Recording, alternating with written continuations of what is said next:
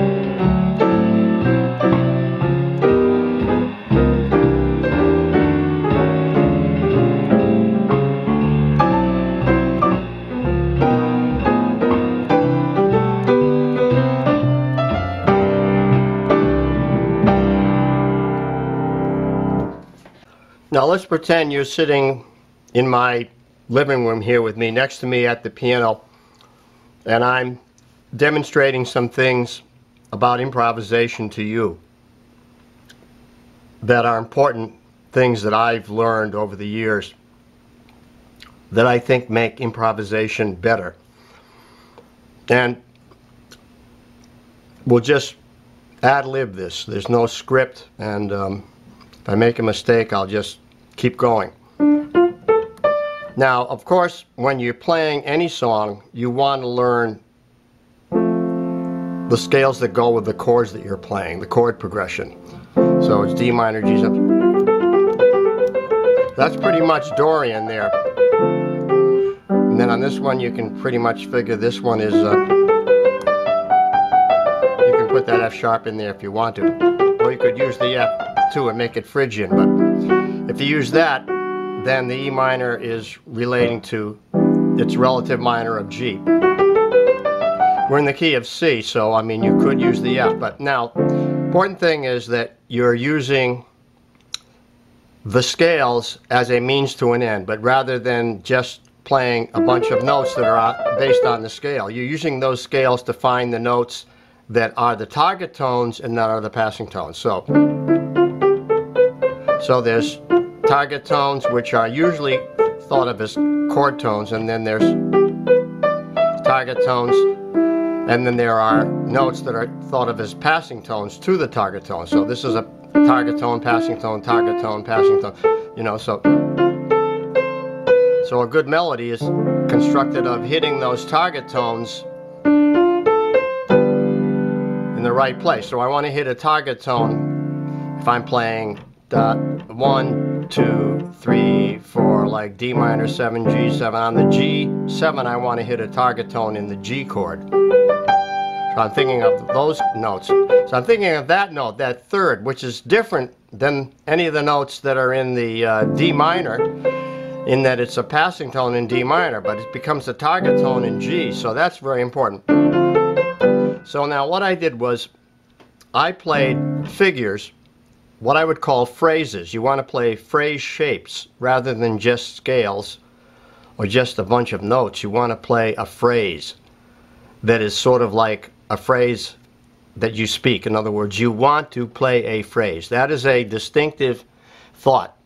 I'm not rambling on like this and saying, well, you want to play a phrase, but then you want to go beyond that and you want to do something else, and you want to like put some altered chords in there or some altered notes, and you want to play half steps and whole tones and this and that. I'm not creating a lot of things. I'm just saying something very simple, like you want to play a phrase. You want to play a phrase, you know. In other words, you want to play phrase, and they want to be shapes. They want to be things that have movement ascending, movement descending, movement horizontal, and movement vertical. So let's break those down. Ascending, of course, is up the scale. Descending, of course, is down the scale. Ascending in steps is scalar. Ascending in other words, that's horizontal. Vertical would be skips. So you want to combine them. This is a combination of skips and scales. Ascending, skips, hitting a target tone, and then descending in a scale. Descending, ascending, horizontal, vertically, descending horizontally. So there you have it.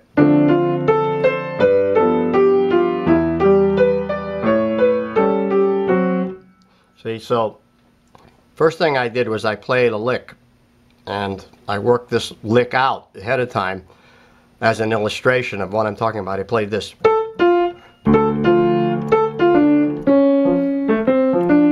Then I repeated. So I'm repeating it. Now that is what I call a root-oriented progression. In other words, a root-oriented figure. It's based on the root, and it has a numerical number to it. In other words, just like Satin Doll is this, is like 5. It's the 5 of the D minor chord to the 4 of the D minor. Then it goes to a G chord, but that's the 1 of the G. Then it does the same thing up a whole step. Now those are root-oriented progressions, or root-oriented figures, melodies. Like, so there's two things. There's the root-oriented, and then there's the sequence. Now a sequence could be just something like, it doesn't necessarily relate to the steps of the scale in terms of like, okay, this is 5 to 1, and this is 5 to 1, and this is 5, 1. They could relate in this way. It could be ba-da-ba-ba, and then it could go. In other words, it's a figure that rhythmically and in such a way repeats the same thought, but on a different part of the scale, not the same numerical figure as, say, 1, 3, 5, 7. It might go to 3, 7, 9, 11. So those two things, when you use them in your solos, will create more meaningful ideas and more listenable. For the listener, they're hearing something that makes more sense than just a lot of notes or random notes or playing on scales. You can do all this kind of stuff.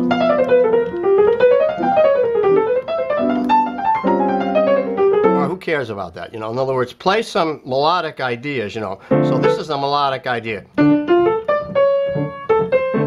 Now repeat it. Now what does that do? It strengthens the idea. In other words, it's one step after the other. In other words, you're telling a story.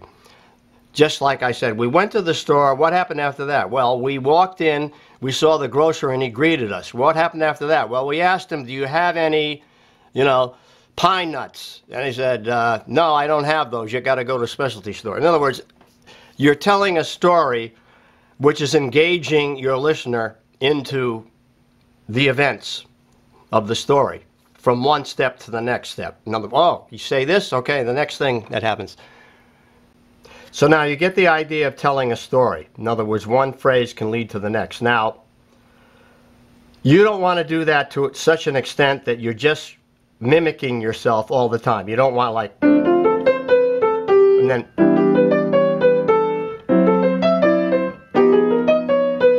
I did that a little bit in that solo just to illustrate the point, but you want to mix it up.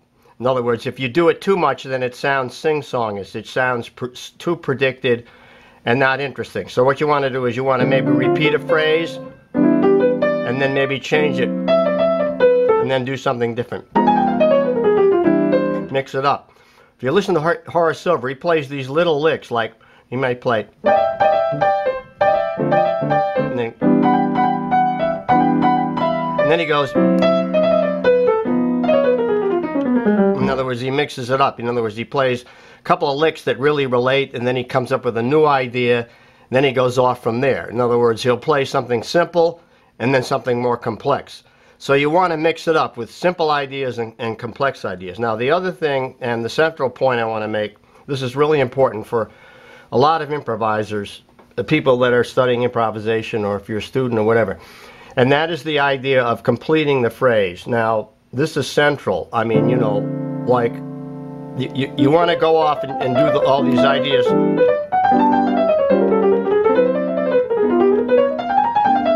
Well, you want to play phrases that end. In other words, that have a beginning and an end, like, no. That ends, right?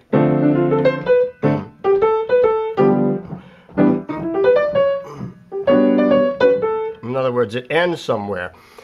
And when I listen to some younger players, they don't understand that idea that it's deliberate. In other words, you have an intention to state something and have it take you somewhere, and then have a sense of completion. Now, even if you're doing long ideas, like,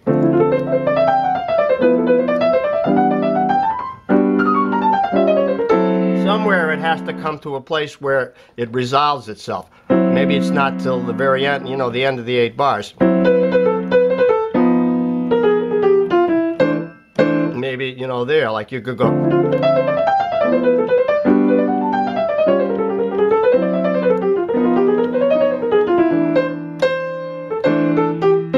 In other words, it has to, at some point, you know, and I think before that, you want to resolve your phrases before eight measures.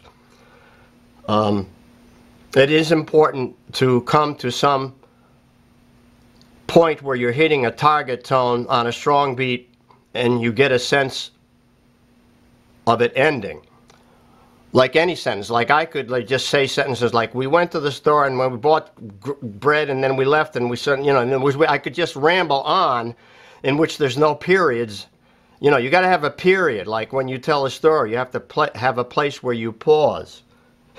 I realize I listen to some of my videos and I don't pause, and so it's very hard for me to edit them because I'd start the next sentence so quickly. But you know, and I need to do better with that. I need to end my thought, begin it, and leave a space, and you know, begin a new thought. And the reason I try to do that is when I'm speaking is I'm trying to move the video along. I'm trying to, you know, get the progress of the video, and you may think of that way when you play, but you really do need to come to some sort of point where you're ending a phrase like there, you know.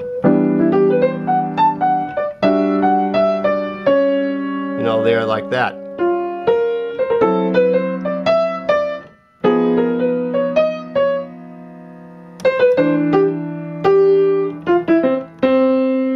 Like, so it has, boom, hits a strong target tone on a place, on a strong beat, so you get a sense of an ending. And well, that's one of the big things, I think. Now, these rules that I'm telling you, or these suggestions, are just suggestions that I hope will help you to improve as a player. I don't want them to limit you, because you certainly can break the rules. In other words, all rules are meant to be broken.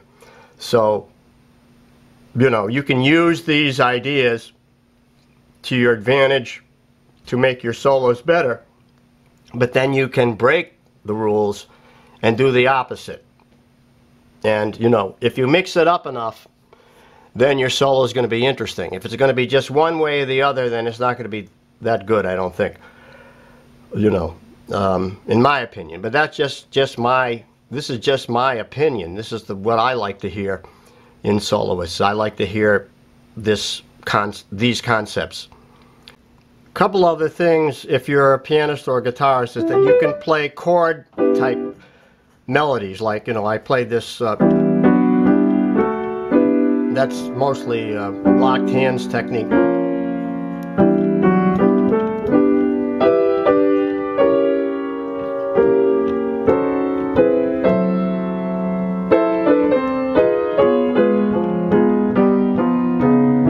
That's a locked hands technique, and I have videos on that if you want to study that. That's another thing you can do as a pianist. But the other thing you can do is you can play melodies that are supported by chords like this.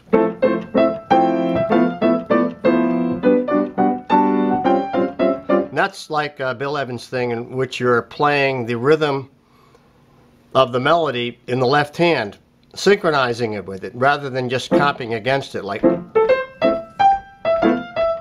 I'm playing like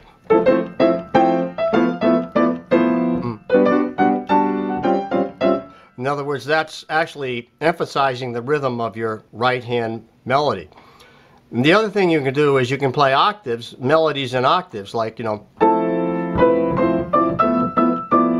and you can play them also on octaves and also support it with maybe another harmony, like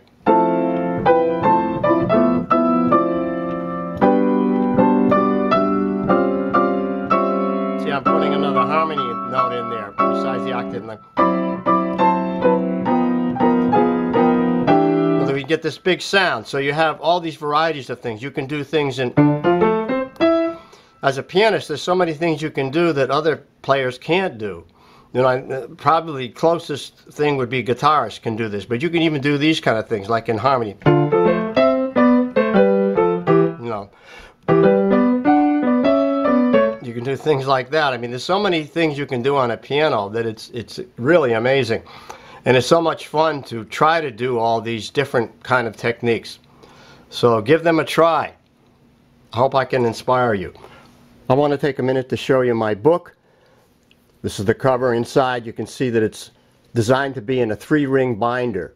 So it's very practical. You can take pages out for easy photocopying. And so it has an advantage over most books for that reason. Plus it lies flat on the music stand. This is tilted because the music stand is tilted. But on chapter 26 in volume 2, Elements of Improvisation, these are advanced concepts. Now I also have beginner improvisation in volume 1, but this is in volume 2, and it covers elements like phrase, the motive, well-balanced melody, the accompanying harmony. They're all demonstrated in examples. The sentence, the sequence, then you have horizontal movement, vertical movement, and here patterns and root-oriented progressions is what we covered in this video. And then you have target tones and approach tones, and then other elements of improvisation. And also there's exercises in here and solos to learn. So this is very practical for beginners or any level, intermediate, advanced as well. So if you enjoy my videos, I'm sure you'll like my book, and it'll be a very good resource for you. Signing off from the Jazz Ranch, please write to me. I love to hear from you. I always try to answer all my comments. You will see that I do that.